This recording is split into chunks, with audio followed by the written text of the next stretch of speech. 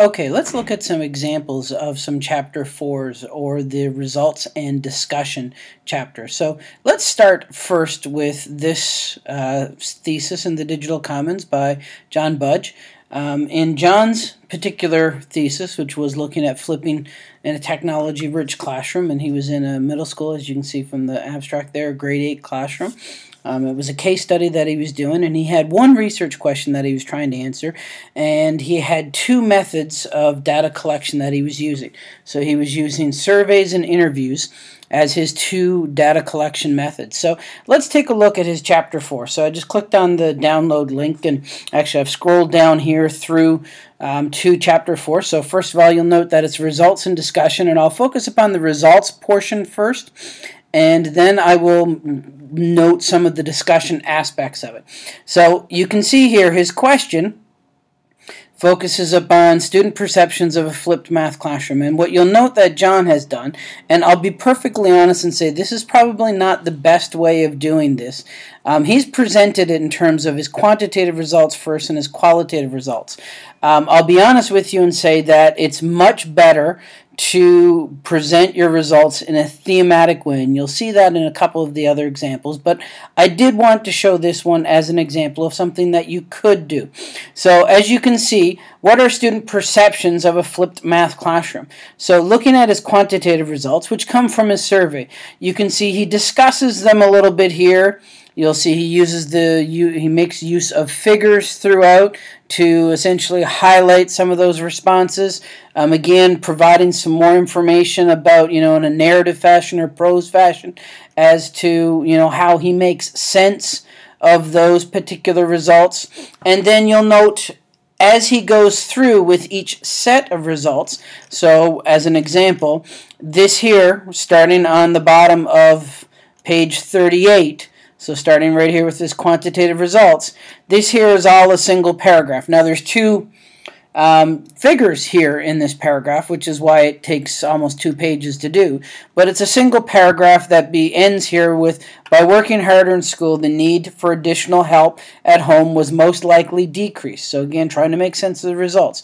Now you'll note he puts in a paragraph here that discusses those results. So he's presented to you what the data says. Now he's talking about how that data relates to what he found in his literature review. So you'll note he goes back and basically pulls out some information from his literature review that was consistent. As you can see, he says the results of this study support this previous research. So the things that Kissane and Kemp, Hamden et al. And Barrett found were consistent with the kinds of things that John found as a part of his study. So, and he follows this kind of model. So again, here starts the next paragraph on the bottom of page 40, the student perceptions of how well they understood the material was a theme in both the quantitative and qualitative results, and that's actually a nice way of talking about it. So he's getting into this thematic analysis now, as opposed to actually just looking at it from a type of data. So he provides a figure again and talks a little bit about that, moves into another paragraph where he provides talks about his data and provides a couple of figures about it. And then, that he gets back into the discussion. And this time, it's just one, this Sams and Bergman, 2013. So he talks about what they found, and then he basically relates that to his own research. And you note he follows this pattern throughout his entire chapter 4. And as you can see, it's a substantial chapter 4. I mean, we began back on page 38 there, and we're now keeping in mind that there's a number of figures that are associated in here. But you can see that as you're working your way through, and there is a lot of white space because in many cases the figure pushes it on to the next page, and probably could have done a little bit of adjusting of the size of the figures to allow for 2 on a page, so you didn't end up with this area of white space here. But even taking into account those area of white spaces, and you can see there he moves now into the qualitative results, and actually in this case he talks about 2 themes in the qualitative data and discusses talks about each of those themes, and then you'll note at the end of each of those sections he brings in some of this literature as you're moving through. And then there's some unexpected things that he wasn't, expecting to find that he did want folks to know about. But as you can see, here his complete chapter 4 takes up basically 15, 16 pages. Now, if you were to remove all of that extra white space, you'd still probably looking about 10 or 12 pages of content, and that's with a single research question and only 2 methods of data collection.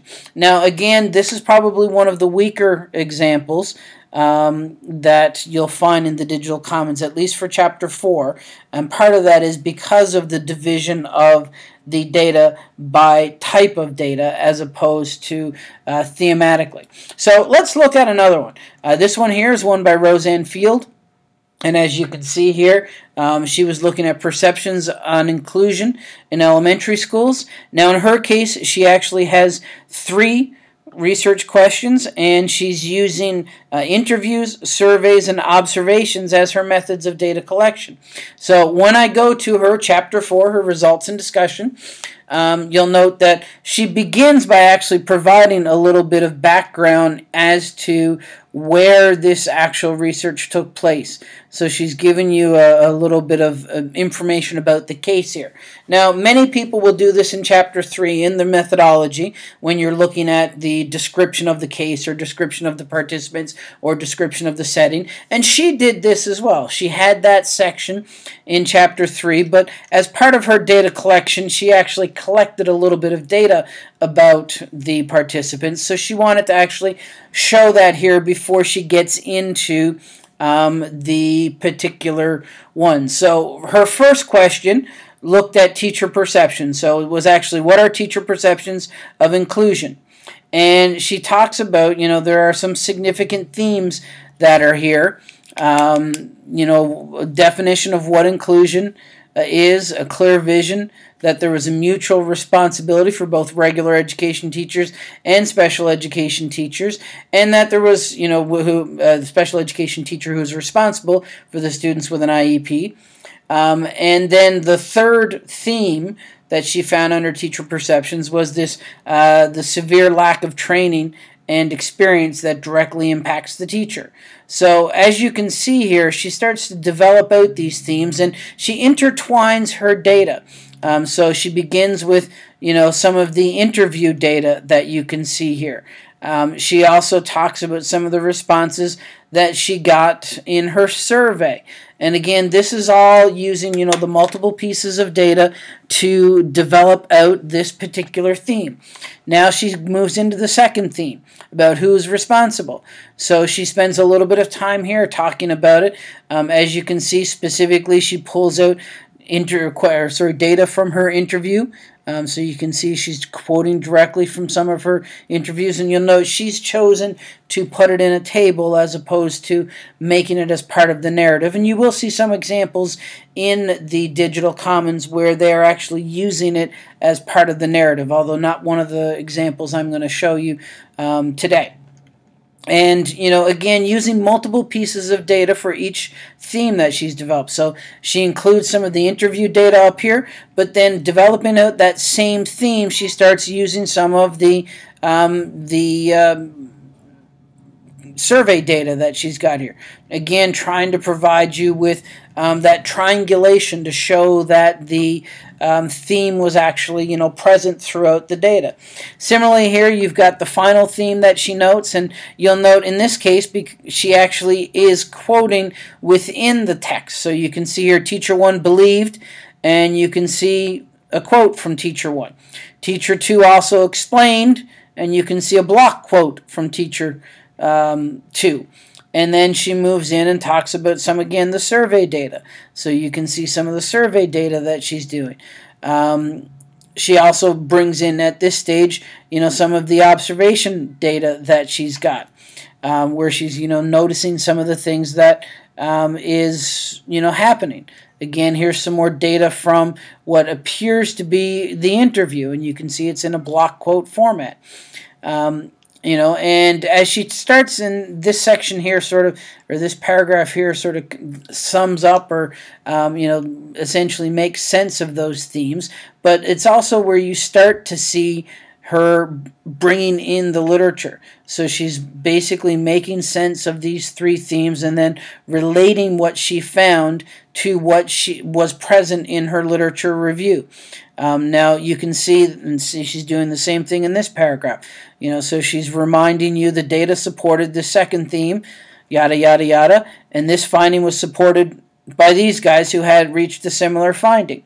So she does this kind of model here, and this is really what is expected of you with the discussion.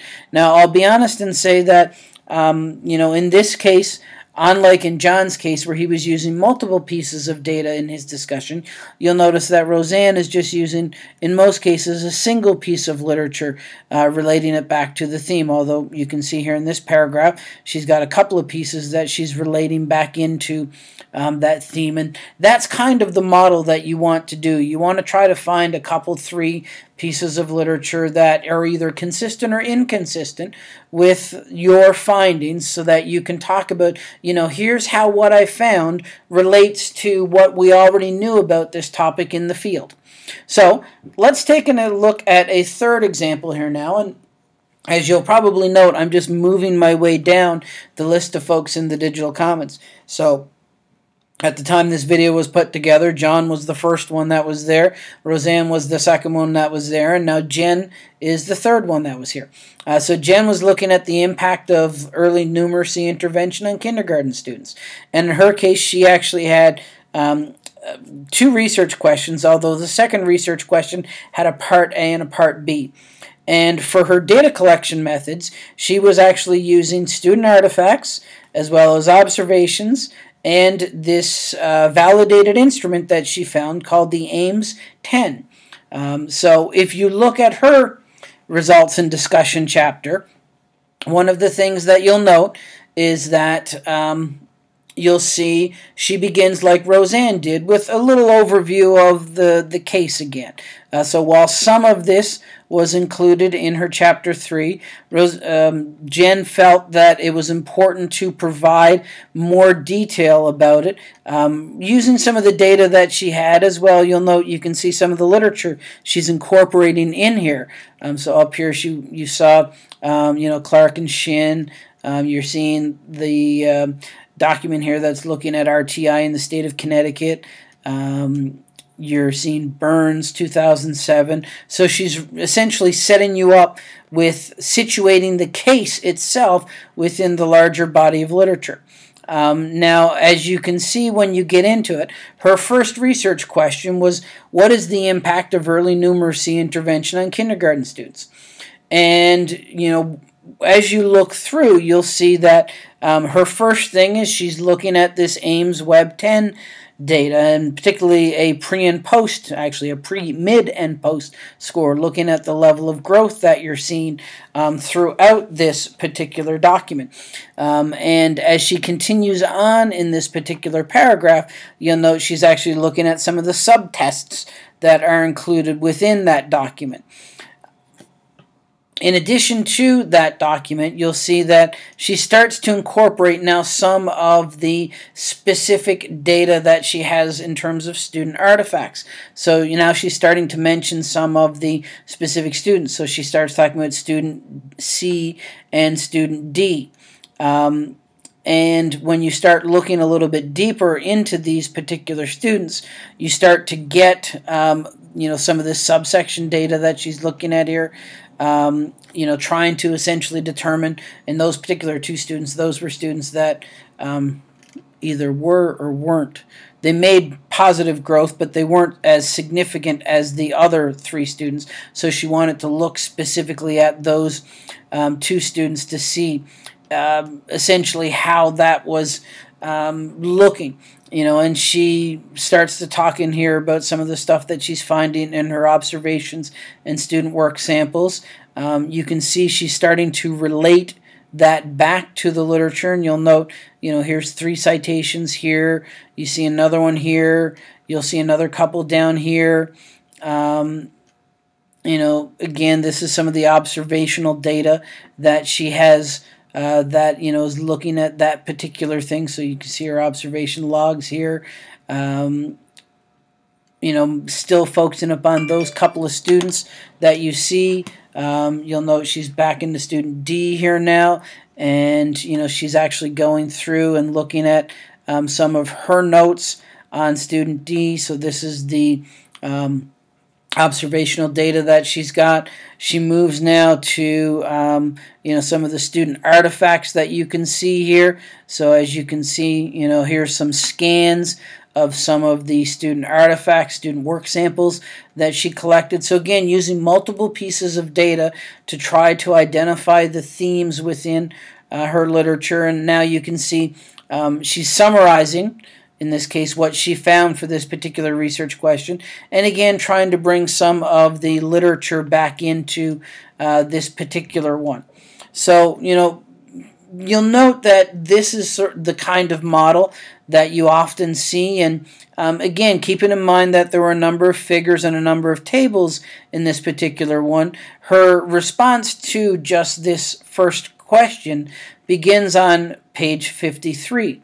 And you'll note that by the time she finishes going through the various types of data and trying to make sense of that data and relate it back to several pieces of literature, she's up to page 60. So she's got about 7 pages of data related to, actually 8 pages, sorry, of data related to and discussion related to that first research question. And you'll note that that's consistent in terms of that kind of model that she has throughout her chapter. So if you look, her chapter 4 ends on page 67 overall, which meant that there's about 15 to 18 pages of data that she has here. Now keep in mind the first two were describing the research setting a bit, and as you can see, most of the last one focuses upon summarizing what she found in her chapter summary, but that still means that there was approximately 14 or 15 pages of either presenting the data and the themes that were generated from her 3 research questions, or discussing that data in relation to what was already known from the literature in the field. So in both of those instances, you'll note that, keep it in mind, it's 3 research questions, about 14, 15 pages. That means that she's spending about 5 pages or so per research question presenting and discussing the results that she's found, which is probably, about consistent with this kind of work.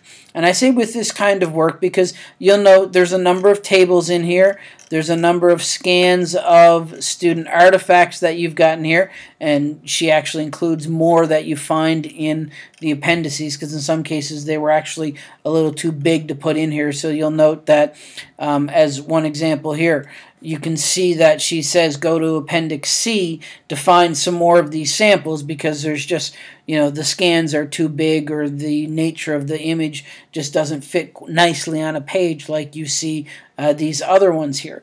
So if you're looking as you're presenting your data, if you are having figures and tables, that 4 to 7 page range per research question is probably a reasonable amount to be able to describe the themes that you're finding to answer that research question.